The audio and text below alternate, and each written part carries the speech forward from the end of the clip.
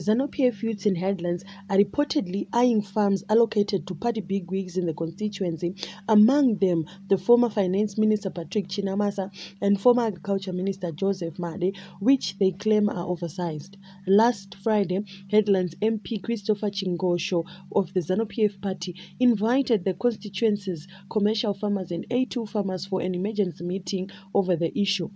Newsday is in possession of the invitation letter, whose main agenda was downsizing of farms and the formation of the Headlands Development Committee. All the A2 and commercial farm owners in Headlands constituency are required to attend the meeting in person and on time, the letter read. However, sources in Headlands told reporters that Chingosho was targeting Chinamasa's farm, as there were reports that the former finance minister had plans to become MP for the area in 2023.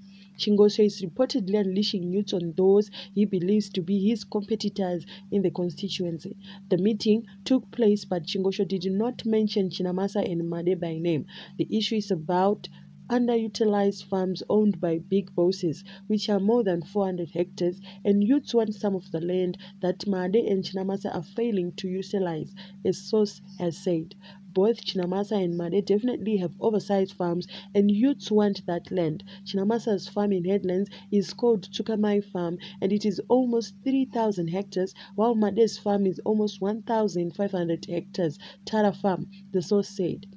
The reason Chingosho is also going after Chinamasa is that Chinamasa can't win Rusape Urban Makoni Central, so he's also looking for rural headlands and the constituency in the next election in order to protect his interest.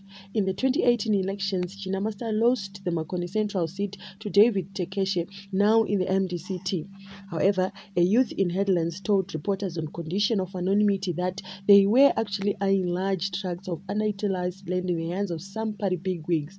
We as the youth are suffering and we don't have land, yet some of our big bosses have land which they are failing to fully utilize, the youth said. Chingosho confirmed the meeting, adding that in their recommendations there was the issue of giving land to the youths.